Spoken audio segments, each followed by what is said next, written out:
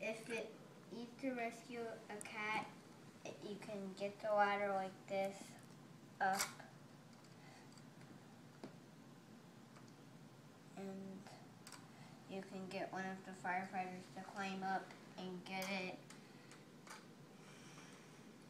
I want you to, guys, this is one guy, got the little hitch belt there, and then this is the other guy. Oops. This is the other guy.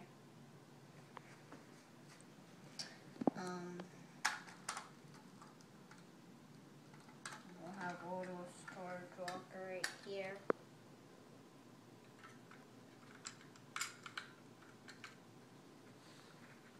So you can just put the air tank on this guy.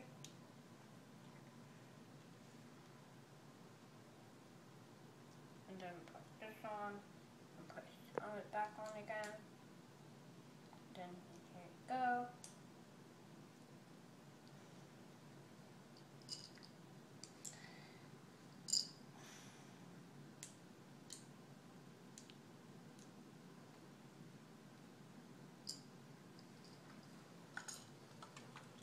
Now let's go on the back of the truck. As you can see, we have this little chainsaw, an axe, and then we have a fire extinguisher, a wrench, and I'll actually show you how it works.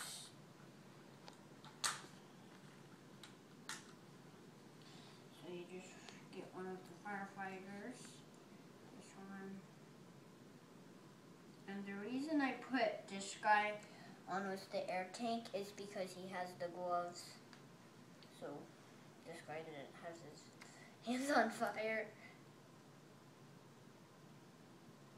Just put the guys in like that, that way, and then like that, and then you kind of just push it down, that, and then you connect the hose on, and then connect it onto this whole thing, like that.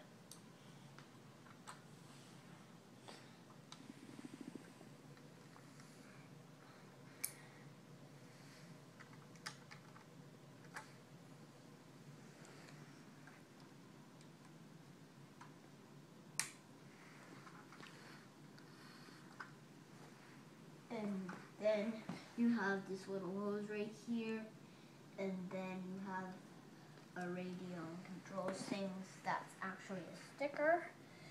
Now, thank you for watching my video.